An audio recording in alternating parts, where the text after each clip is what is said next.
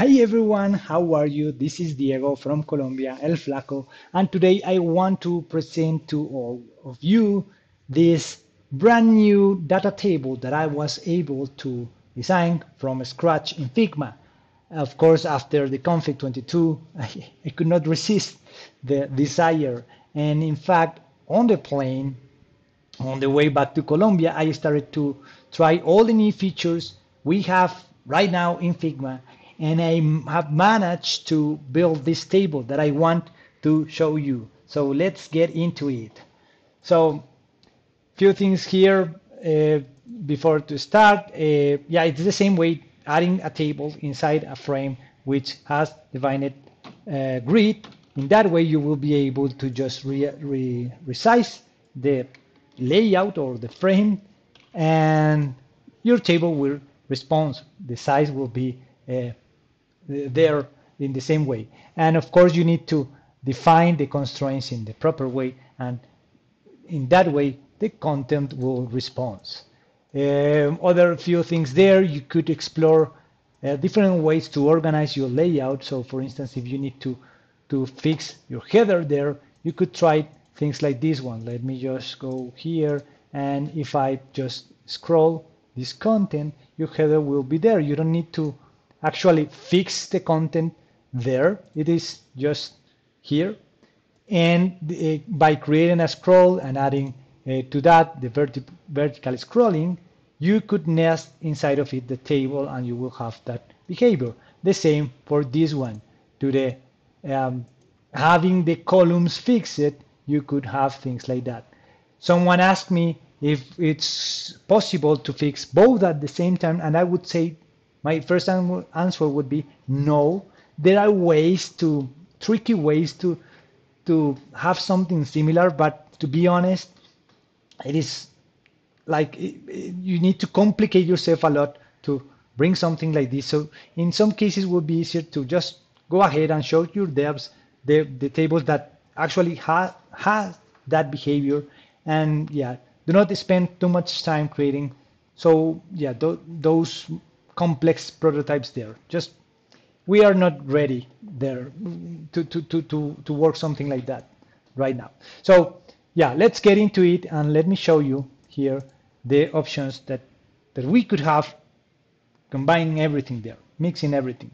So let me just turn this off, and let's say that I want to prepare this table, and I'm just bringing the table directly from the component. I create this component here in my inner design system, and I only detach this. I'm detaching the table that contains the columns, but I'm not detaching the atom. Of course, the idea is to have it always connected with your design system, right? With your styles and everything there. So as you may notice, I'm using the same component, and depending on the type of the cell, you would see that the properties below are changing. This is the first great thing that we have here. We don't need to have a lot of options or alternatives there for the designer to select. Just depending on the one that you need, the options below are going to be displayed. So for instance, here I have regular data, and I have the data layout. Yes, as you notice, we can just directly go here and change it. In the case that you have only one, it's not way much difference, but if you have many, you could just go directly and put here username, your data, and it will change everything in once. What else do we have here? For instance, you could show subtitles on things like that, a secondary text there below, and it will, boom, change everything from here. And let's say that you have here an avatar, so you could have it, and in special cases, you could just swap your instance to initial or things like that. I do not create all as properties, but you can just go ahead and access it if is your case, and of course continue using the capabilities that we have in the rest of the things, right? You don't need to create everything in properties unless that's your most common use case. But yeah, in this example, that's not the need. So for instance, here I need to, I don't know, I want to add, this is the same data type of cell that I have. And with the same one, you could create all these cases. So for instance, to have this or two, I don't know what would be that case, but if you notice, every time that I turn it on, as I have it defined it as uh, to be switchable, right? To change the instance, so I have access to the other ones here. So let's say that I just wanted to check only two, and you could do it here. What else do we have here? This is something great that I'm in love with it. It's, yeah, using the regular data, the same that I have. Let's say that I want that I have a huge text here. So let me just go here and in plugins, Lorem Ipsum. Of course, I need to select this one. Oh, what happened here? It is here. I can generate long text. Let's add it here. Let's turn off this one. And I just add here. And as now we have this awesome property, the truncated text. We can have the ellipses there. And of course, again, is responsible. If I change the size, it will automatically adjust everything. This is absolutely amazing. It's saving me tons of energy and time that I was there creating this. And when they asked me to change something, it was always really hard to do it. I also explore things like this one. What will happen if I have two columns in the same row to add, for instance, currencies or numbers or things like that? You could turn it on and off, that property, and continue having align it to the right, the content if it's your case. For instance, in the case of the actions, you can just go ahead here. I create this one, which is a simple one, having just four, the maximum size was using 4 actions, right? And I can, in each case, just go ahead and change it if I need it, right? If it's the case. Of course, I prepare all the icons here in an organized way to help me to do that. But let's say that I just need the edit let's put it more and turn this off. Of course, at the column is the width is set as hug. It will hug the content there depending on the size that you have here. Let's say that here I don't want the expand, so I just can go ahead and turn it off, and it will respect everything. A really important thing here that I work or that I still want to have, despite we have this new cool feature to separate the stroke, the border, but I find this way to handle the borders, creating the effect border using the space in the auto layout, I find it more useful, more quickly for my case. So let me show you. Let's say that I need here, I don't know, a separate way to create this one. So I just can go ahead here and add my borders if it's the case or not. Or let's say that I need all at the same size or whatever you have here, right? You just can go ahead directly. Let me just put it like this, right? And you can, of course, the color also change it from here. So in my case, I think that it's really useful. And let's say that I don't want to have border here, I just turn it off and boom, everything works there.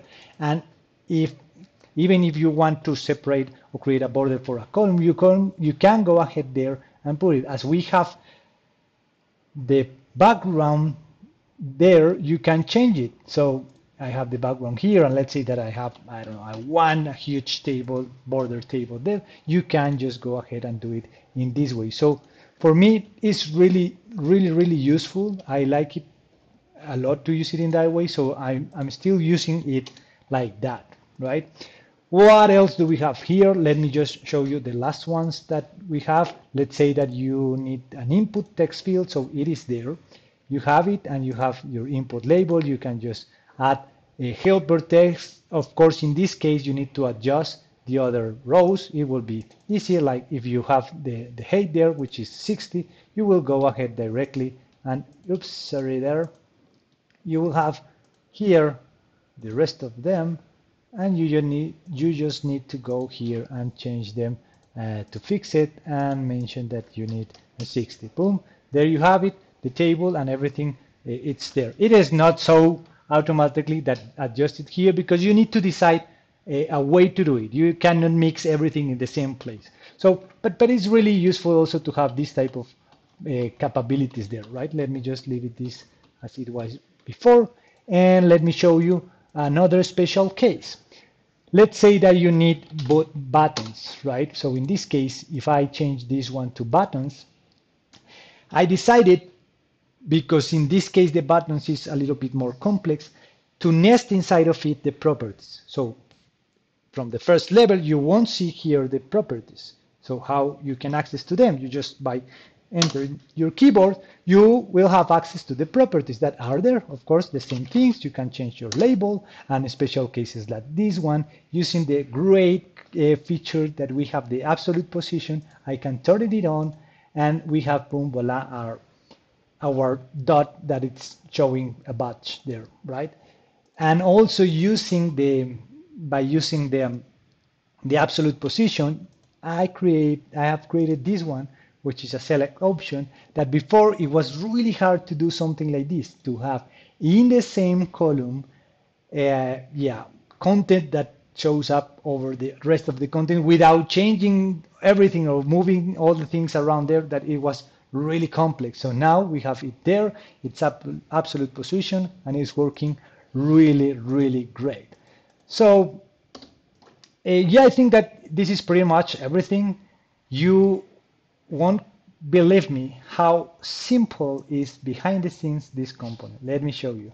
It is just this, using the same cell, the same component, nothing more than this, separating, of course, depending on the way of using it.